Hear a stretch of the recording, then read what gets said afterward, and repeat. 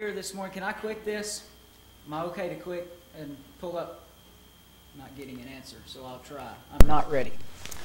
But it's good to see everybody here this morning.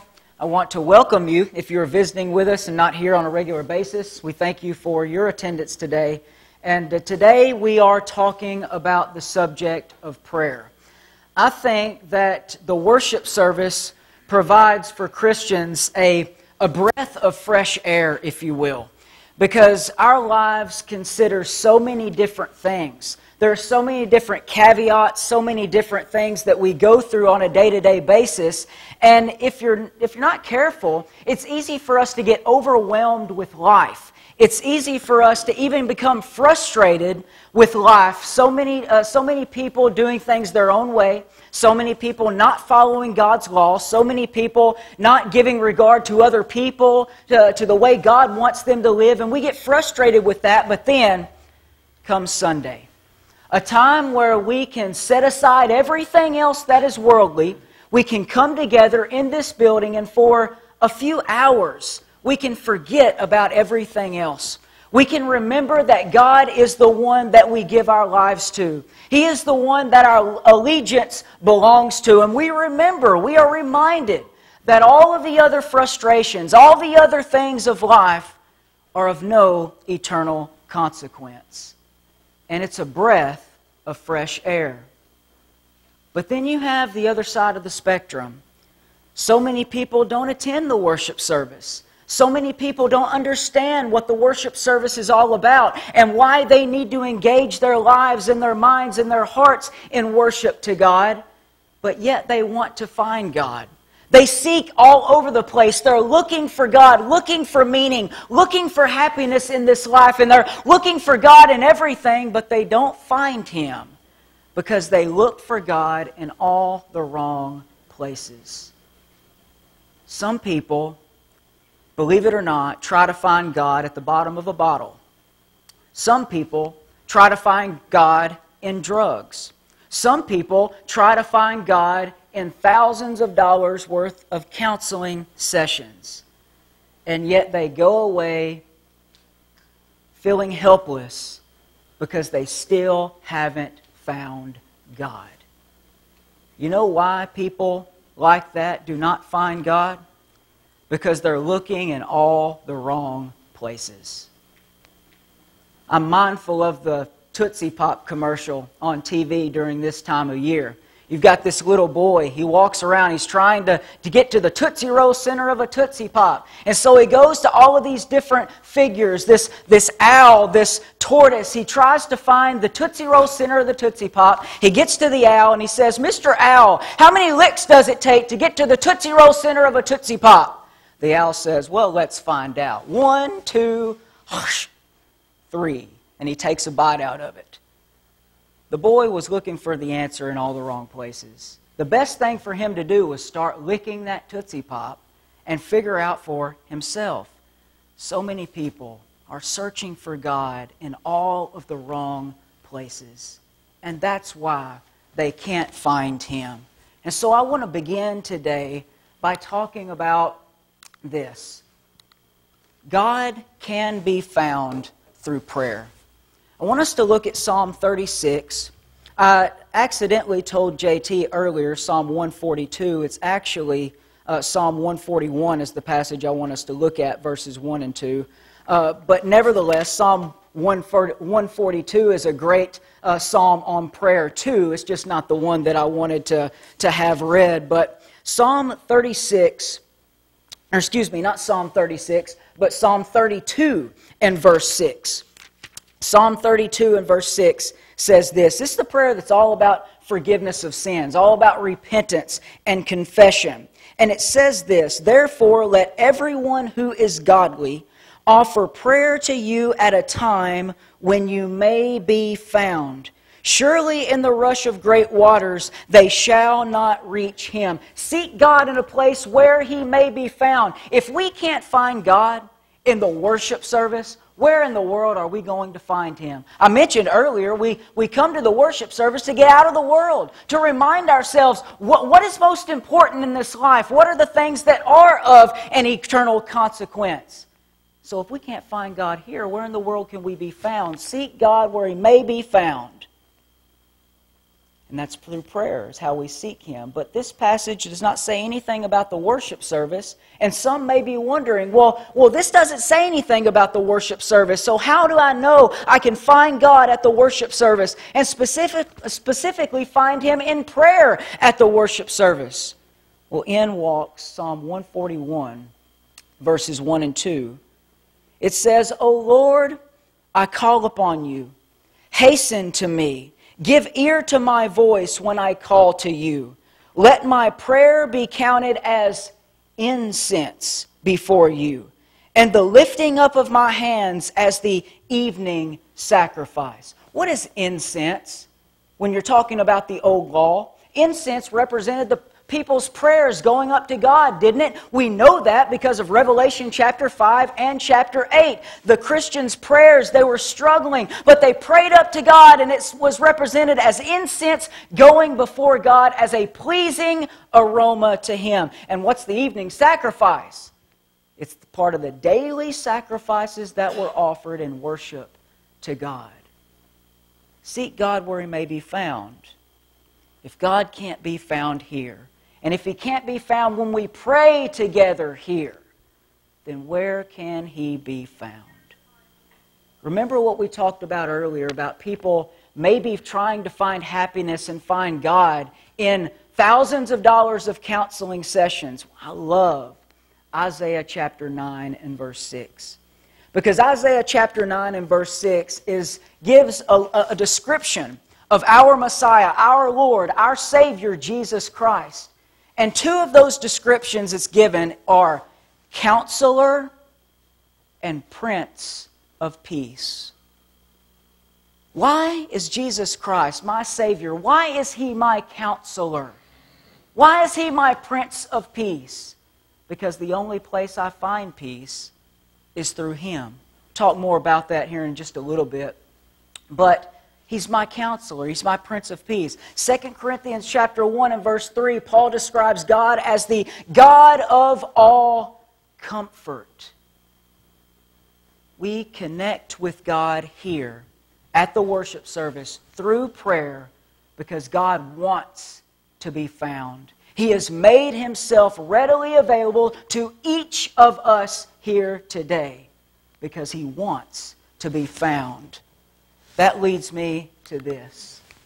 God's house is a house of prayer. Hollywood does not do a very good job at communicating biblical truths well, but I believe they do well at this. I understand the church building is not, it's just a building to accommodate us for worship.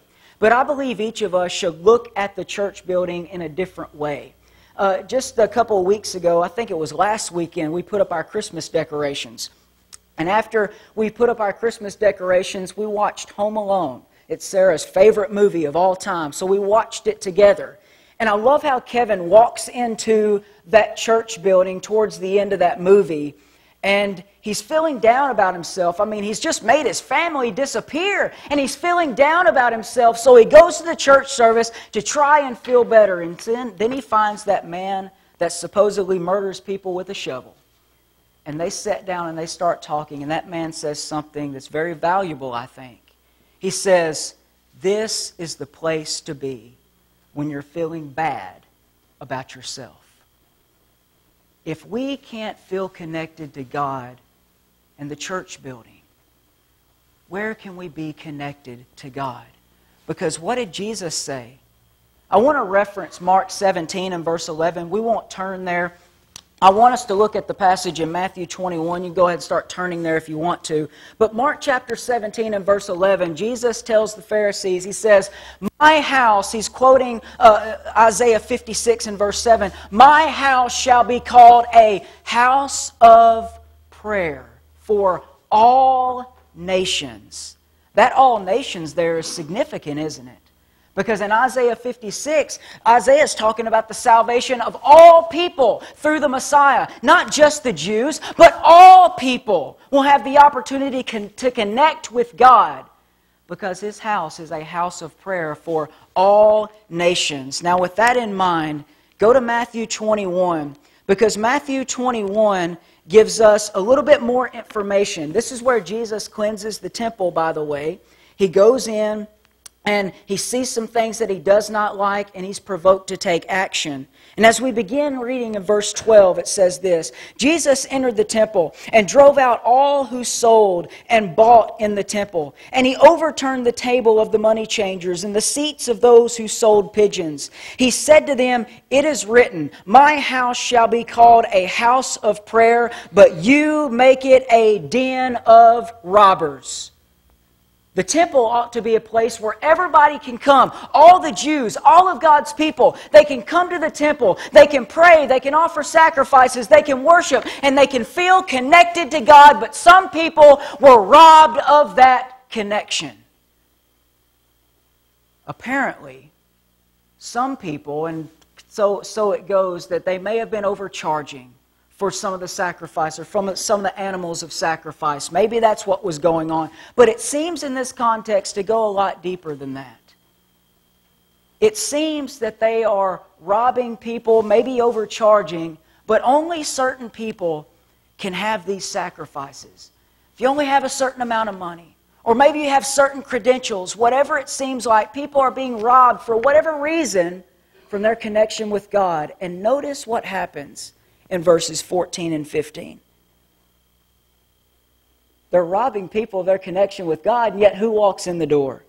And the blind and the lame came to him in the temple, and he healed them. And so what did the chief priests do? When the chief priests and the scribes saw the wonderful things that he did, and the children crying out in the temple, "Hosanna, Son of God," they were indignant. Not only are they robbing people of their connection to God, but when Jesus offers a way for them to connect, they get angry about it, upset. That word indignant is very emphatic. It's not just they got upset. It's not just they didn't like it. They were angry at Jesus for giving the people a connection to God. Are we guilty of robbing others or ourselves of a connection to God? Sometimes we can rob other people of a connection to God, and sadly this happens in the New Testament. Remember James chapter 2, verses 1 and following? We won't read it for the sake of time, but you've got a scenario where there's poor people coming into the assembly, and the rich people are saying, "Hey guys, you sit over here." They've got designated seats for the poor people. You can all connect on the same level with that kind of distinction being made, with that kind of division being made. You go to 1 Corinthians and you start reading chapters 12 through 14. It's all about the worship service. But in chapter 14, you've got people saying, well, if you're not a tongue speaker, then you're somehow inferior to those that are speaking in tongues. And what does Paul say? That's not the way things work. Tongue speaking is not the greatest gift of all, because a tongue speaker is nothing if there's not someone to interpret the language of the tongue speaker. What's the greatest gift of all, Paul says? 1 Corinthians 13, the greatest gift is love. Even in the early church, you've got Christians being robbed of their opportunity to connect with God. And sadly, it can still happen today. Let's remember that we all have the exact same connection to God. Now here's what I don't mean. What I don't mean is this. I don't mean that everybody prays something. Let me say it this way. I don't mean that we all connect with God our prayers concern the same thing. Let me say it that way. Because my prayers as an adult are not going to be about the same things as the prayers of a teenager. Or the prayers of a poor person are probably not going to be about the same things as the prayers of a rich person. You're probably not going to hear a poor person thank God for all the material blessings that he has, because he doesn't have all of those material blessings like the rich people do. But here's what I do mean. We don't take all of the teenagers and put them in one room and say, you have your own prayer service. All the adults, you go over here and have your own prayer service. The poor, we go over here and have our own little prayer service. That's not the way we do things, because we all have the same connection to God. And we all pray to Him with the same heart and in the same respect. But sadly, in the early church, we find people forgetting that scenario and robbing one another of a connection with God. We can even be guilty of robbing ourselves of a connection with God. Jesus brings this to the table in Matthew chapter 6, verses 5 and 6. He gets down on the Pharisees. He says, "When you pray, you must not be like the hypocrites, for they love to stand and pray in the synagogues and at the street corners, that they may be seen by others. Truly I say to you, they have received their reward. But when you pray, go into your room and shut the door and pray to your Father who is in secret, and your Father who sees in secret will reward you." Some people rob themselves of a connection with God because they make prayer all about themselves and less about God. I've been guilty of doing this. Ever since I was a little boy, wherever my dad was preaching or wherever we were going to church, there's always been a person that prays a long prayer. I timed a prayer one time when I was a kid, 7 minutes long. I timed it. And every time I saw that guy get up and walk to the front to lead a prayer, I thought, oh, here we go. This is going to be a long one. And I would shift in my seat, I would lean back, and I would get ready to get comfortable because I knew it was going to be long. Not once did I ever hear anything that person said, because I made prayer all about myself. How many times do we choose somebody that's going to lead the prayer? We got to have somebody that leads a good prayer. We got to have somebody that's eloquent, somebody that really knows what they're talking about. We can't have a little 10, 15-second prayer. It should not matter who leads the prayer as long as the heart and the connection with God is made. But yet we can be so guilty in the worship service of robbing ourselves and other people of that connection to God. And so what's prayer all about then? We find God in the worship service through prayer, find God through prayer wherever we are, understand that, but specifically for the sake of this lesson, in the worship service we find God through prayer. We do it because God's house is a house of prayer. And so, can you click me? My clicker's not working. Let me say this. Prayer and fellowship go hand in hand. I don't get on televangelists very often, but this is one of the places where I can't help it. Because here lately, especially during COVID-19 and things, we have been seeing, can you click me please? Where we have been seeing these like 30-second commercials where people have, they say, well, you need peace? Pray this prayer and you'll find peace. God will give you this peace. Jesus will give you this peace.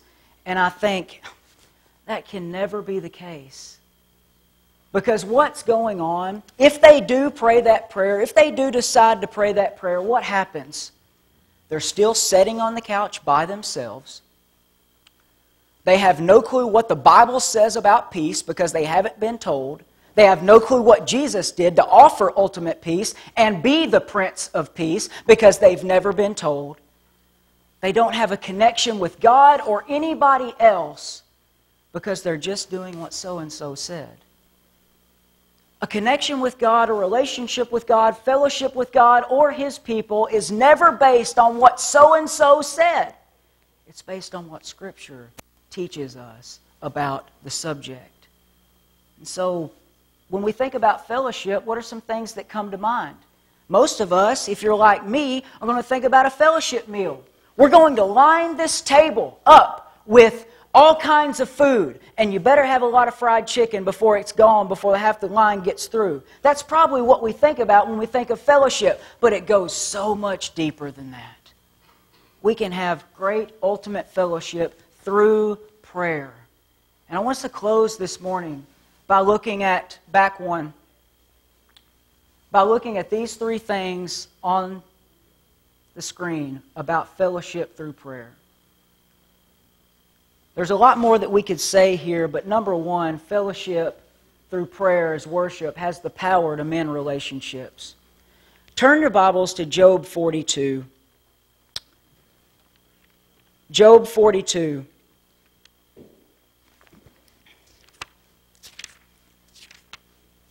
Job is a book that I think many people in the church can summarize in its steps. Basically, Job is allowed by God to be tempted by Satan, and he loses all of his possessions, loses much of his family, and largely the book of Job is him crying out to God, complaining to Him, because he doesn't understand why these things are happening to him.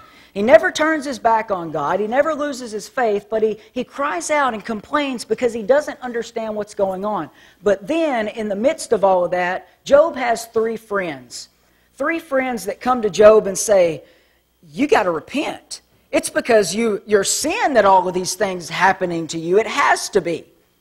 And Job claims he's never done anything. And so you've got all of these different problems. And so there's tension between Job's three friends and God. There's tension between Job and his three friends. There's tension between Job and God. But in chapter 42, it all comes together. And it's very interesting to learn how it all comes together. Begin reading with me in verse 7. Job 42, verse 7. After the Lord had spoken these words to Job, the Lord said to Eliphaz the Temanite, My anger burns against you and against your two friends, for you have not spoken to me what is right, as my servant Job has. Now therefore take 7 bulls and 7 rams, and go to my servant Job and offer up a burnt offering for yourselves. And my servant Job shall pray for you, for I will accept his prayer, not to deal with you according to your folly, for you have not spoken of me what is right, as my servant Job has. So Eliphaz the Temanite, and Bildad the Shuhite, and Zophar the Naamathite went and did what the Lord had told them, and the Lord accepted Job's prayer. And the Lord restored the fortunes of Job when he prayed for his friends. And the Lord gave Job twice as much as he had before. How were Job and his three friends able to reconnect? How were they able to have fellowship with one another? Only through prayer and worship. And that's what God told them to do. When we connect with each other at the worship service, man, relationships could be mended. Do you imagine if everybody came forward at the end of the worship service and confessed their sins? I've done what's wrong. I need prayers of the church. I need God to help me. Could you imagine the connection that we would all have with one another? Not just because we confessed our sins, but because we were able to pray with one another. And we could know that our fellowship between God, the Holy Spirit, Jesus Christ, and each other was all brought to full circle, and the connection had been reborn. Fellowship through prayer has the opportunity to mend relationships. Secondly, prayer as worship gives us the opportunity to communicate to outsiders how we connect with God. We won't turn to this passage and read it. We'll just reference it. But in Acts chapter 16, Paul and Silas get themselves arrested in Philippi. They get arrested, they get thrown in prison, they're put in stocks, and what are they doing at midnight? They're singing and praying to God. As they're singing and praying, this big earthquake comes, shakes the prison walls, knocks the door off its hinges. And the Philippian jailer runs in, and he just knows that everybody's going to be gone. So he draws his sword. He's about to kill himself. And Paul and Silas say, no, don't do that. We're still here, they said. And the Philippian jailer knew exactly what had happened and why it happened. So he fell on his knees. And he said, what do I have to do to be saved? And what did it lead to? Not just the Philippian jailer, but the entire household of the Philippian jailer responded to the invitation, obeyed the gospel, and were baptized for the remission of their sins, because Paul and Silas felt the need to pray and sing praises to God when they were in worship. There's no other way other than Paul and Silas sitting down with them and teaching them the gospel, that they would have been able to have a connection with God. It was the worship of Paul and Silas that taught them Paul and Silas that taught them that connection. And then finally, prayer as worship spreads understanding and edification. There's two passages I want us to view here. 1 Corinthians 14, we alluded to the section of 1 Corinthians chapters 12 through 14 earlier. But Paul says something, and I mentioned earlier as well about the relationship between the gifts and the tongue speakers and those that prophesy. And Paul's like, tongue speakers are nothing. Because if there's not somebody to interpret the tongue speaker, nobody would know what the tongue speaker said because he's speaking a foreign language. It has to be interpreted in order for everybody to understand. Why is that important? It's important because of what Paul writes in verse 12.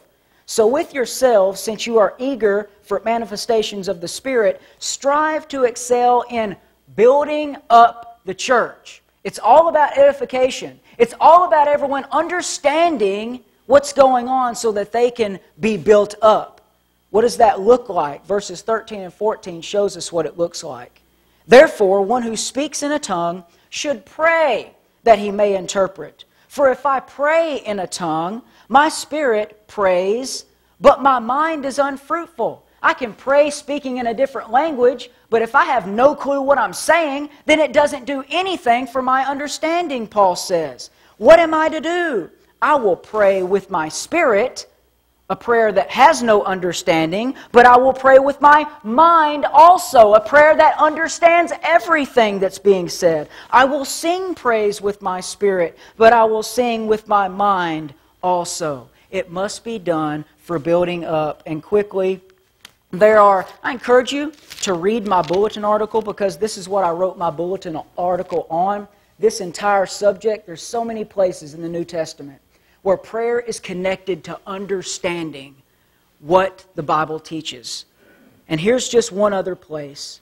Ephesians 3, beginning in verse 14. For this reason I bow my knees, prayer, before the Father, from whom every family in heaven on earth is named, that according to the riches of His glory, He may grant you to be strengthened with power through His Spirit in your inner being, so that Christ may dwell in your hearts through faith, that you, being rooted and grounded in love, may have the strength to comprehend with all the saints what is the breadth and length and height and depth, and to know the love of Christ that surpasses knowledge, that you may be filled with all the fullness of God.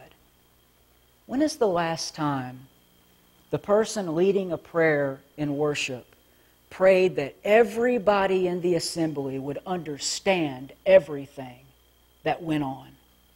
It doesn't happen. Some people don't understand because they're unchurched. They just don't have very much experience going to church and things, and it's going to kind of seem hard for them to understand because of that. Some people don't understand because they're just too young. They really just don't, their cognitive abilities haven't progressed to the point where they can understand what's trying to be communicated. But could you imagine what happens when everybody in the assembly says, oh, I get it now. I understand what's going on. I have a friend that for years was looking for the truth.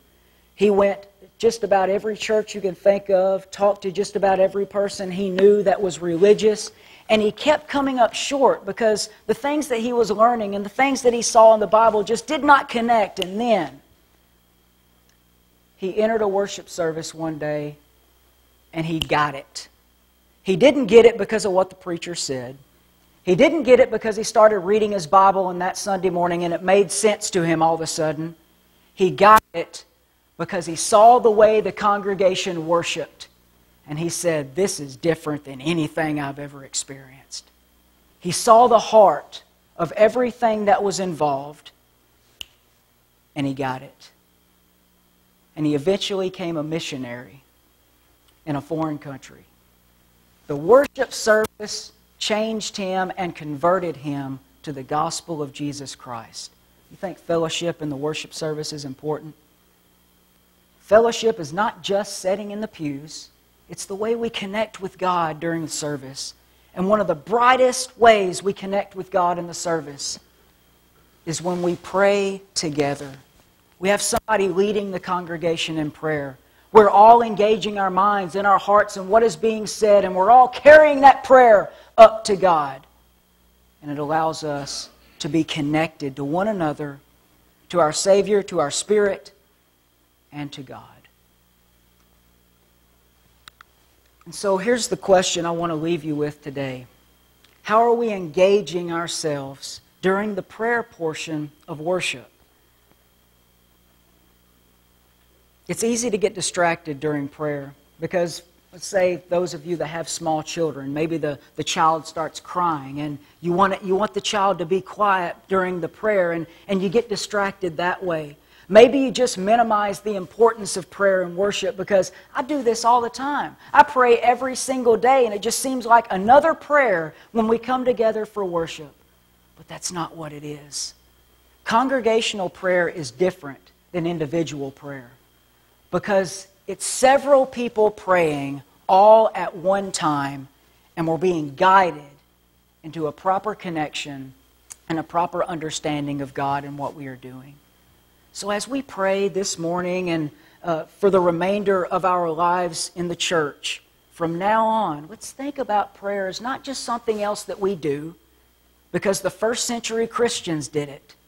Let's think about it being something that we do, because God said, my house, which in New Testament terms is the church, my house is a house of prayer.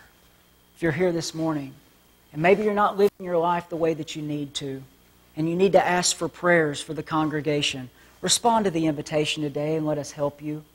There may be someone here today that wants to respond to the invitation and put Christ on in baptism.